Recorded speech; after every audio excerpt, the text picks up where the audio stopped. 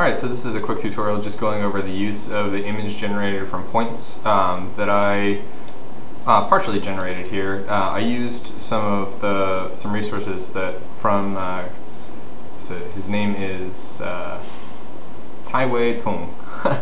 But he's got a blog, and then he has a bunch of resources on here, and he actually has some definitions that you can look up, so you can see exactly how some of these wiring diagrams start to work through his stuff. Based on some of his notes, I've gone through and actually regenerated this in a little bit simpler format, and gives you a little bit more flexibility with some of the stuff that you guys are you might try and do. So there's a couple of things that this does. What this eventually will end up doing, and I'll just turn on the preview here, is it's going to, based on input points, it's going to generate a tessellated triangular pattern, and that is going to re-represent an image, so you can utilize this to start to create some graphics, and it also will give you sort of visual consistency that we can go through and talk about here in a second. It has a couple of inputs. Obviously there's an image, so if you double click on this guy, you can come in here and set your own image.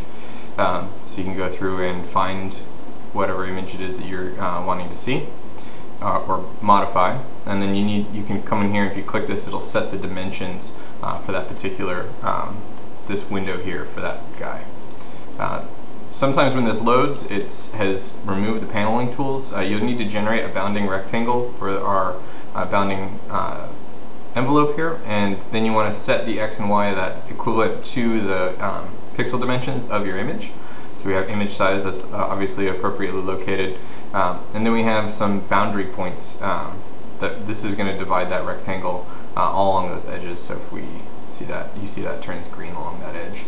And that's just basically going to give us a nice sort of pattern on there, so this thing will visualize better. You can see what happens if we drop that down to 0. It doesn't visualize as nicely.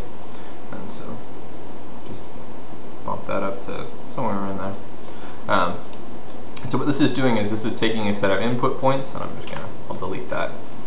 And if I double click, I can type this and go to add point. And so whenever you guys go through this, it's going to look like this if you download it. You want to take this, and first you want to assign the points, then plug it in.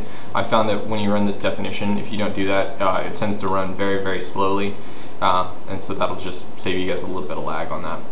So this takes those set of points, does Delani mesh, does a face boundary, so it finds the boundary edges of those each one of those triangles, finds a discontinuity, so it finds each one of those corners, and then basically calculates the centroid based on that.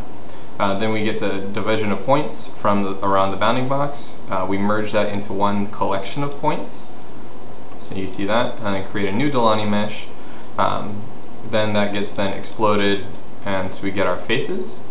And then we run through and do a mesh face analysis, run that through to get values from the actual image that we're sampling, and then we can run that through. And this is actually, I think this is a pretty clever trick from Sangwei. But this can be used to start to adjust the colors in the X and the Y boundaries. So we can actually control the gradient in here through that. So then that merges again into if you think about it, a 3-point coordinate or an RGB value to give us a color, and then so that we can use that, and if we right click on this, you can then bake out what you're going to do. So we'll go ahead and I'll scroll in here, and I'm just going to go ahead and scroll back. And the way that I've done this, I'll just turn off the preview here, is I've placed a background bitmap. I placed a rectangle that's exactly the same size, 1000 by 1084, and then I used the background bitmap command to place that image, and then I've traced with a couple of points. You can see that I've sort of haphazardly done this, but just to give you a sense of how this will work.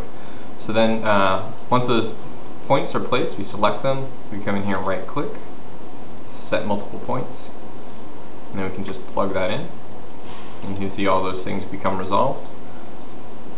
And then we just hit draw the shaded preview, and you can see the geometry's been drawn, and we can come over here and start to adjust these guys out. And if those points end up getting in the way, I can come in here and I'll hide them, and then if I right click on this, I can obviously hide the preview for that. Alright, and so then from there, we can do is, if you just right click, we can bake that out. Bake that onto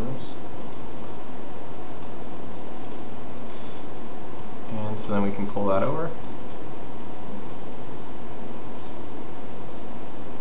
Alright, so now we have, so just to show you, because obviously when you're in Grasshopper, this is just a representation, doesn't actually exist. So we render this out.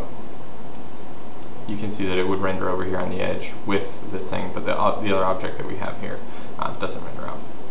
Alright, and so that's it.